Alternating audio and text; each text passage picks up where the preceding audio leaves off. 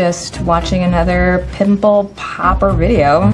Hey y'all, Tom, ND3N here, and thanks for dropping in to my shack for a Ham Shack chat. This time we're going to be taking a look at making GridTracker, WSJT-x, and the HRD LogBook work together seamlessly.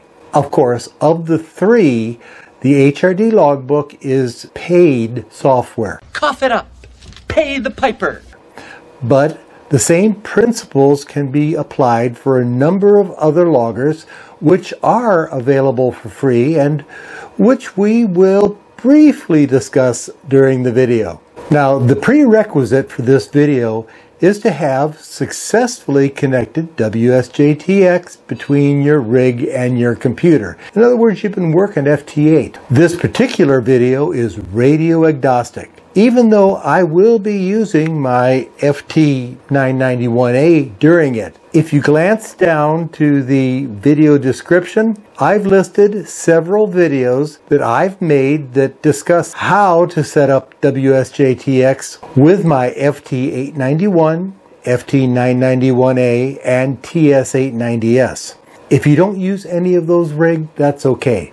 A quick search on YouTube will almost certainly bring up videos that do the same thing. If you have any questions, suggestions, or just general remarks, please leave them in the comments. It's not really a secret. Now let's see how we can make these three separate programs work together.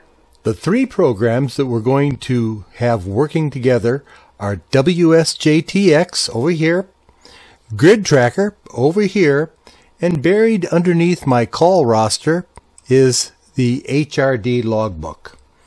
Please note that although I'm using HRD LogBook, which is paid software, there are a number of other online and downloadable free QSO log programs available, which will be discussed in a further video, but I'll list them right here for now. The method used between these three programs to exchange data is called UDP. The UDP, or User Datagram Protocol, is a communication system used across the internet for especially time-sensitive transmissions. We're going to be bouncing between all three of these programs to show the setup to get them talking together, and we're going to start with GridTracker. To open the settings on GridTracker, click this icon right here. It looks like a couple gears working together. And we're going to be in the General tab. First, we're going to verify the application status right up here. And this is going to show us the UDP address that we're going to need for data exchange. And we're going to make sure that the port number is the same down here. The port number of this receive UDP messages.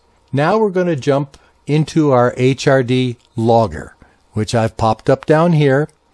We're going to go to Tools, Configure, and we're just going to have to float over that one. Come over here and select QSO Forwarding. Under UDP Receive, we're going to check Fill in Missing Fields on Receive and look up missing fields on receive. And down here, we're going to click Receive QSO Notifications using UDP from other applications, WSJT-x. Under that, we're going to enter my receive port, which is the standard used by HRD LogBook. If you're using another logger, you might find something different.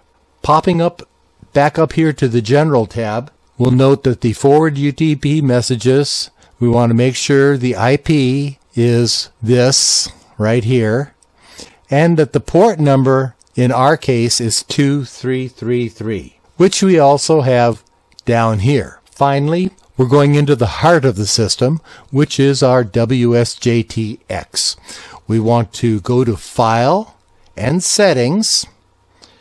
We want to go to our Reporter tab, which is right here. You want to have Prompt Me to Log QSO checked. In the Network Services window, you want Enable PSK selected. Under UDP Server, we want to make sure that this information here is the same as this information here, 127.0.0.1 and 2240. You want to accept UDP request and notify on accepted UDP request. Under the secondary UDP server, you want to check Enable Log Contact ADIF Broadcast. So what's going to happen is your WSJT-x, once a log is actually entered, will send out an ADI file that will be integrated across everybody here.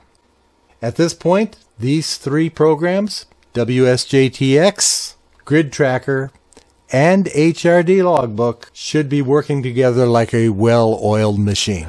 Before we get into the demo, if you're enjoying this so far, or at least finding it somewhat informational, please take a moment and pop that thumbs up icon to give me a like. Did you like that? Of course you did. For this demo, I'm going to respond to two QSOs using GridTracker's call roster. The call roster is reading everything over here that's coming in as a CQ and displaying it here. The nice thing about the call roster is that you can sort it by dB level. So I'm seeing my best signal right up here on top. When I click on a call over here, it will send a UDP command to WSJT-x, which will then complete the call process and give me the log entry pop-up. I'll respond to that, which will then close the pop-up and enter it into the logbook. You'll be able to see all of these things happening in real time, and when I actually respond to a CQ, you'll see my PSK reporter starting to come up. I'm located in this orange block right here. So let's get started.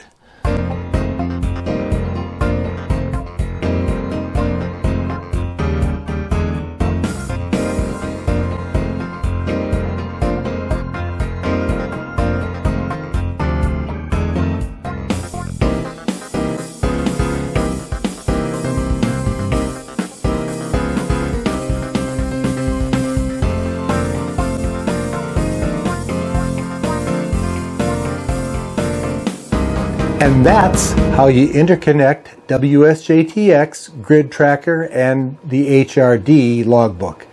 We're working together. Keep your eyes open for the next video where I'll discuss the links between these three programs and Logbook of the World. I'll show you a couple of different ways of sending your QSO into Logbook of the World and receiving info back. Please share. It's more fun to share this video with your friends and cohorts in the ham radio community, especially on social media. Until the next Hey Y'all 73, this has been a Ham Shack Chat, and I continue to be in your service. I'm Tom, ND3N, and I am out.